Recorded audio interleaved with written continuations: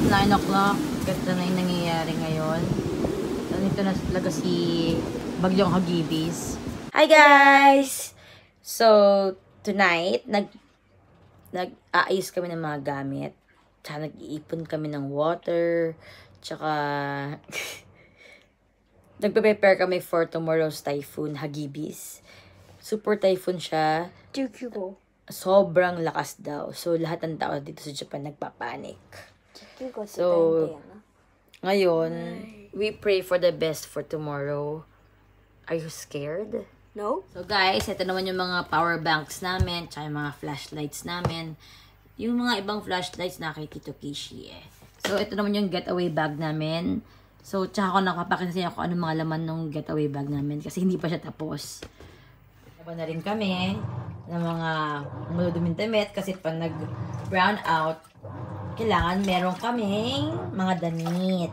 Tsaka wala ng mga maduming damit para hindi maipon. We learned that lesson from last month ng typhoon. Tapos, nag-ipon na rin kami ng water sa bathtub para in case nga nawawala ng water, meron kaming panghugas-hugas. Ngayon, nag-ipon kami ng mga bottles with water. Of course, water yan. Ayan na nga to. Hindi kami nag-water para lang in case na mawala ng water tomorrow. Meron kami panghugas ng mga plato or kahit yung face namin may panghugas kami. Morning guys! So, ito na yon. Today is the Typhoon Hagibis. So, naligo na kami ni Kiver after mag-brown out ng 5 or 10 minutes ata yon. Para in case of anong mangyari, ready kami, mabango kami. So, ito yon. Ngayon, naghuhugas ako ng mga pinagkainan namin. Tignan mo yung water. Brown yung lumalabas. Hindi ko alam kung ano to. So, nagsimula na ang delubyo. Guys! So, as of 10:45, ito na yung mga nangyayari ngayon. It's raining. And, hindi pa naman ganun masama nangyayari. So, yan yung bahay ng mommy ko. Tapos, ito yung bahay ko. So, kapag hindi kami aalis, dito lang kami sa bahay. Kasi mahirap iwanan yung bahay. And kung ano man mangyari, pwede naman kagawa ng evacuation center. So, as of 10:45, yun lang ang nangyari. Umuulan ng very, very light. At medyo may konting hangin. At sadang huwag na siya lumakas. Di ba, Kiver? Yes, sir. Yes, sir. Yes, sir. Yes, ma'am. Okay, peace out. Hi, guys. Hi, guys. So, as of 12:30, ganito pa lang din na nangyayari. Look, hindi pa naman ganun kalakasan. Mas malakas ng konti compare kanina.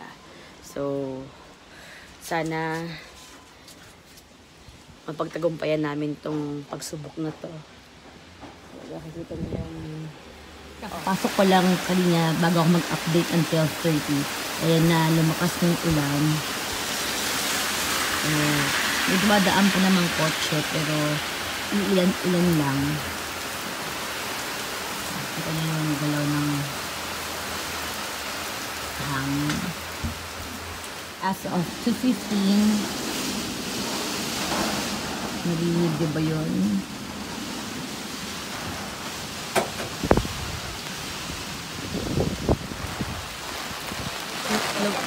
Lumalakas na po. Ay, lumilindol ba, Ali? Baka yanig lang ng hangin.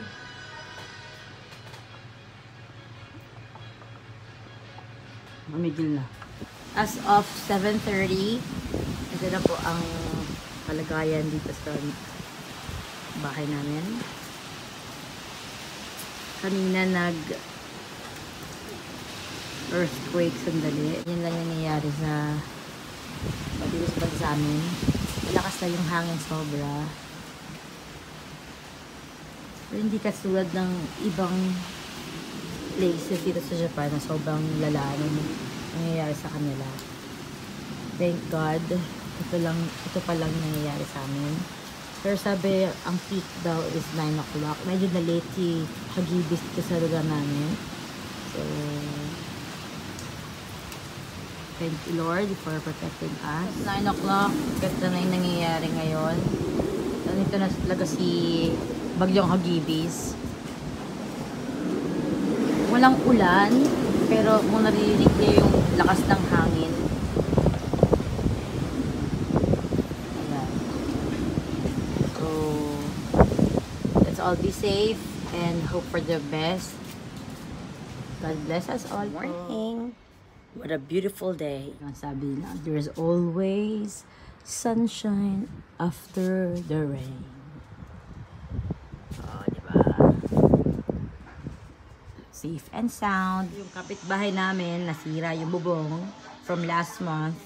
Ewan ko lang this time, pero parang konti. Nice! So, today, we are going to have barbecue after the typhoon. Time to celebrate!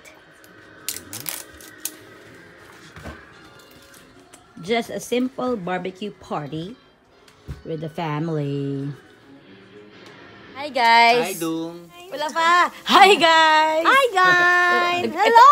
I would like you to meet my beautiful Mudra Bells. Hello! Hi guys! Recap lang tayo. So yung day 1, before the typhoon, yung preparation before the typhoon. Day 2, during the typhoon. Day 3, yung after the typhoon, and na makikita natin na hindi kami na salanta ng bagyo and walang masamang nangyari dito sa lugar namin. And we had barbecue party with my family. Always think positive and everything will be alright. So God bless us all. Bye!